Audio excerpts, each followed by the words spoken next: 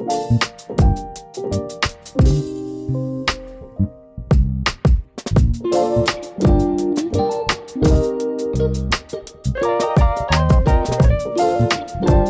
name is John Anderson.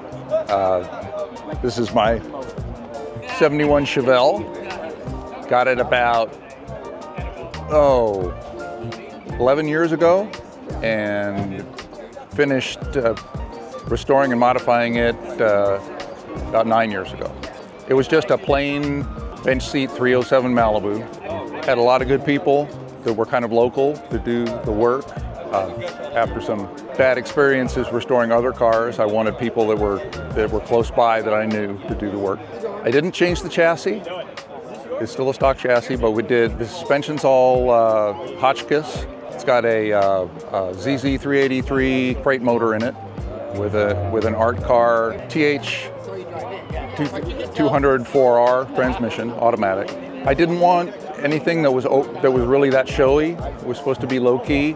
You know, no hood bulges, no stripes, just a simple, good quality paint job, simple wheels, and did paint the grille, which to kind of make it look a little different. Interior is pretty much stock, and except for the gauges and the shifter, a few modifications to the console. I'm actually a 50s car guy pretty much, but when my daughter turned 16, she had her heart set on a 70 El Camino. We did find one for her. Driving that around while she was on her learner's permit was a little bit of a revelation.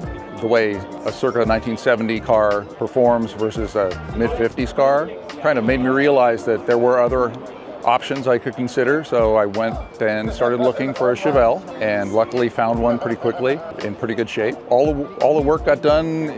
It's probably the most painless, aside from price, it's probably the most painless restoration modification I've ever done. The car came out great, and it's been just a joy ever since. One of the most reliable cars I have.